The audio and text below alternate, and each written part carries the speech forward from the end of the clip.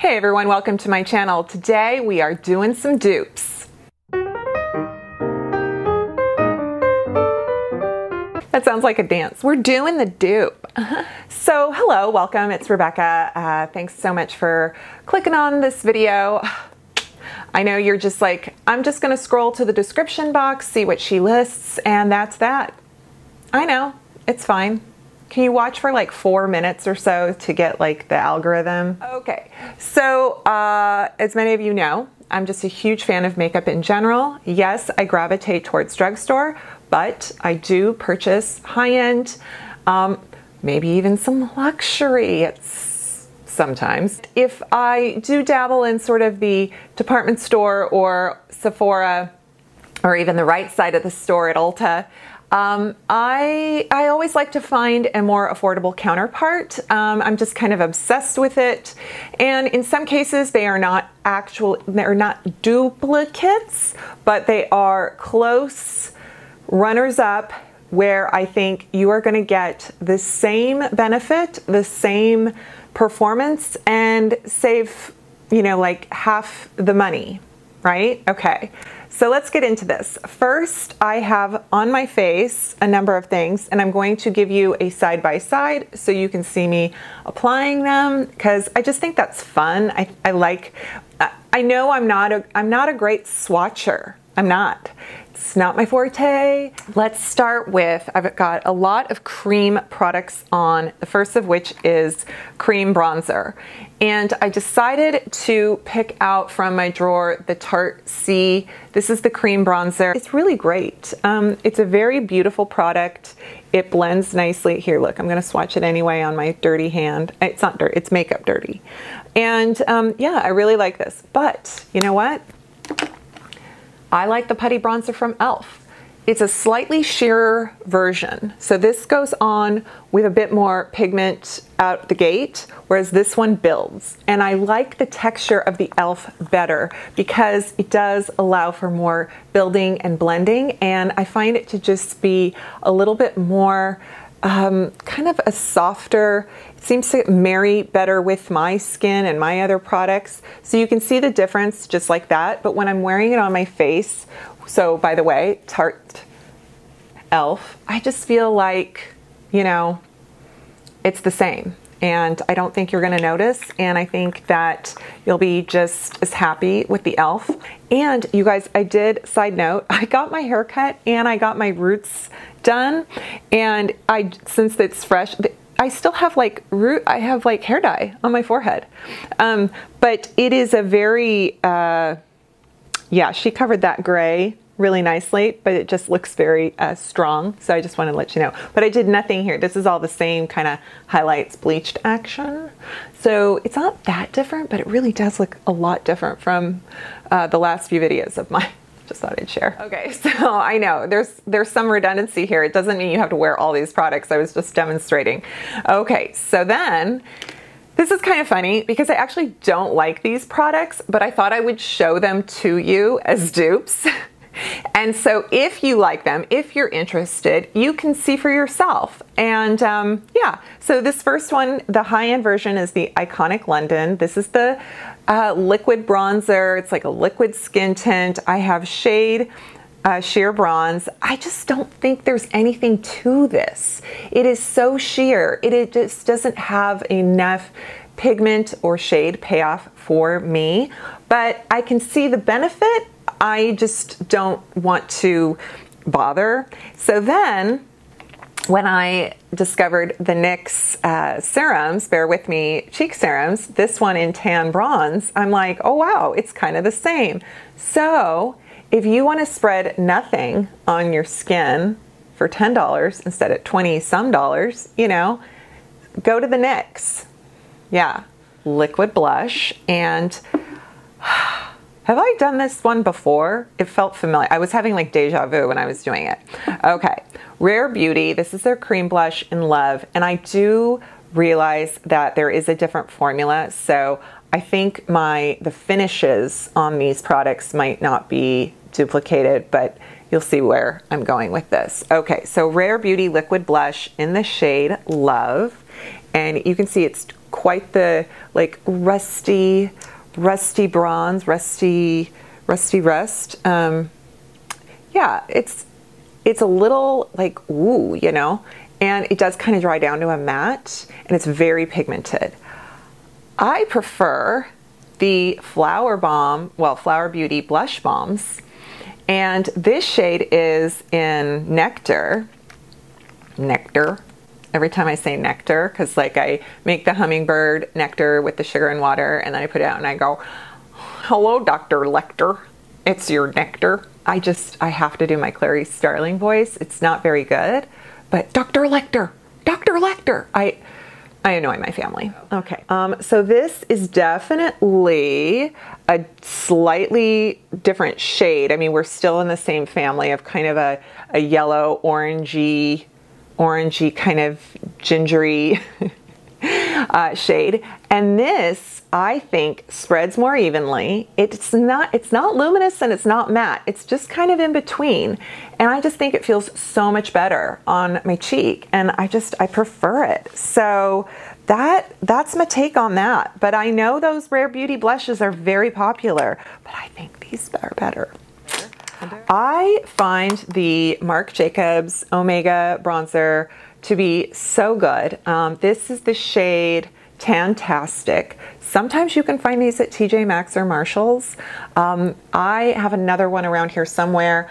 I don't know. Sometimes they have the white packaging, sometimes the black. It's sort of a collection situation, but I believe that the bronze product is pretty much the same.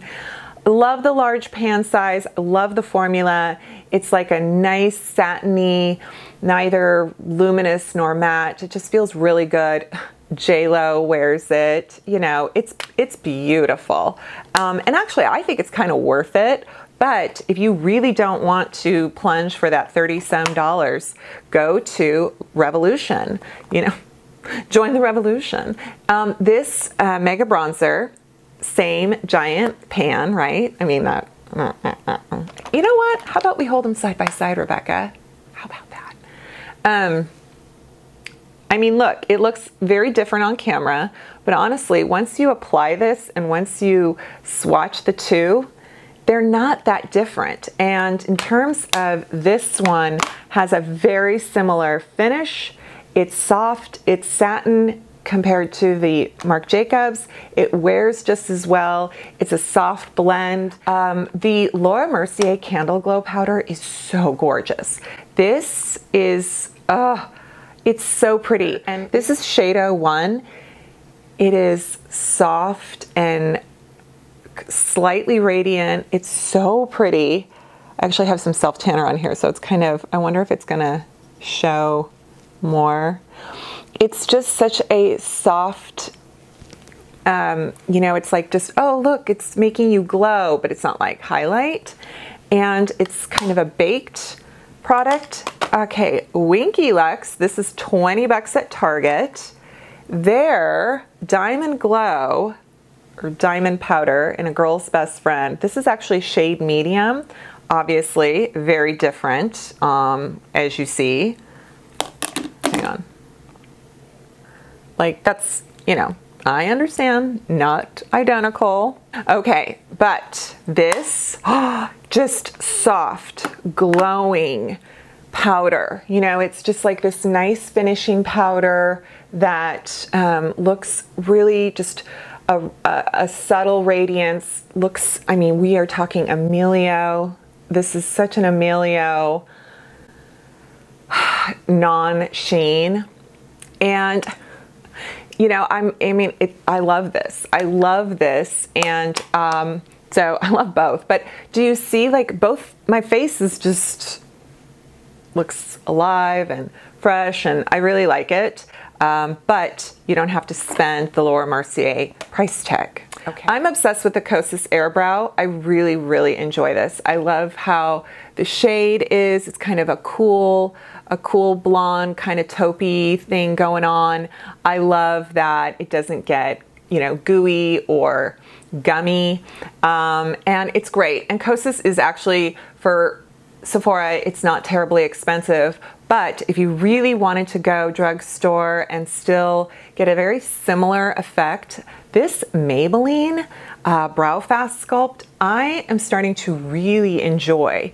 The brush is nice and short, like most brow gel brushes are. I recommend for both these products to wipe away the excess from the brush before you apply it, just because this way it gives you a little more control and you don't get that one glob right away. But this shade in the taupe brown or soft brown is so similar to this shade, and in terms of, for me, right?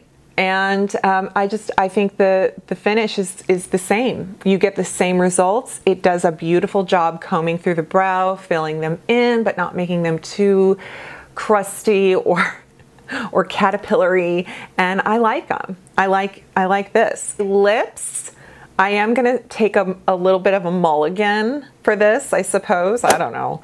I don't think right now you can really see a difference, but I will admit that the lip combination I'm wearing is kind of a stretch, but hear me out, because I like the affordable version a lot, and so that's why I want to kind of show you what you can do without spending, you know, $50 on a lip combo. You can spend $30, right? Which is still a lot. Like, we're not talking this is cheap, but okay. So the Natasha Denona I Need a Nude lip liner. Love this formula. I love the shade selection, that you can get so many varieties of nude for different skin types, skin shades, so that you're not looking washed out or dead, you know, so it doesn't look like you stuck liver on your lips. This is shade Julia, number 3, Julia. Then my drugstore latest obsession is the Jason Wu Makeup for Target. And I really love this Stay in Line lip pencil. It is similar to the Natasha Denona in that you sharpen it. It's creamy and pigmented and long wearing, and it is a variety of nude shades. I think it doesn't go, the shade selection is not as vast, and it doesn't go as deep as the Natasha Denona, and that's what I realized, is that this one, you can see, like Natasha Denona, darker than the Jason Wu, but it's still a really good selection of nude lip liners. And then you don't need to buy a Chantecaille expensive lip tint thingy, which is beautiful, by the way. This was sent to me, and it's the shade Beach Rose, I think. And I mean, it's gorgeous, and it's Chantecaille, and we love it. And yeah, but you know, for half the price, or I don't know, a fraction of the price, the Jouer, these guys, you can get them on Beautylish, you can get them on the Jouer website, and I have a discount code. You can get them on Sephora, so if you ever have like a coupon or whatever, or you know, it's one of the VIB, they don't give coupons at Sephora. This shade is Rose, and it is just so pretty. And I actually like, so the two combined here kind of fake you out, because the Chantecaille is more sheer than the Jouer. The Jouer has more pigment. It's just as moisturizing, and I feel like it has a better shade, like a payoff in terms of what's on your lips and how long it lasts. Okay. Remember when I said that I really thought, I was convinced that I could dupe the Charlotte Tilbury Tainted Lip? I got close, and I went with my hunch that the K-Beauty, there would be a lip and cheek stain similar, and I think I pretty much got it. It's slightly different, and you know, I will say, I mean, sometimes for some K-Beauty is not as accessible, not that Charlotte Tilbury is, but more accessible. But I was going through, and I'm like, I was swatching all of my stains, and I think actually what I found was they were all more pigmented than the Charlotte Tilbury. So if you want a stain that's sheer, I guess go with Charlotte. I will say this though, the Charlotte wore off my lips pretty quickly. So maybe a few hours, definitely by the time I was done eating lunch, you know, it was pretty much gone. So Tainted Love in, what is this, Off the Chain or something? Love Chain. I'm gonna put it right here for you. All right, so here is that. So sheer, kind of reddish. Okay. Then, the Peri Para, which is available, Yes Style, Style Vanna, Amazon, and is it on Ulta? No, I feel like there was someone else. So this one is shade, is this shade 5? I need to make sure. So this is their ink.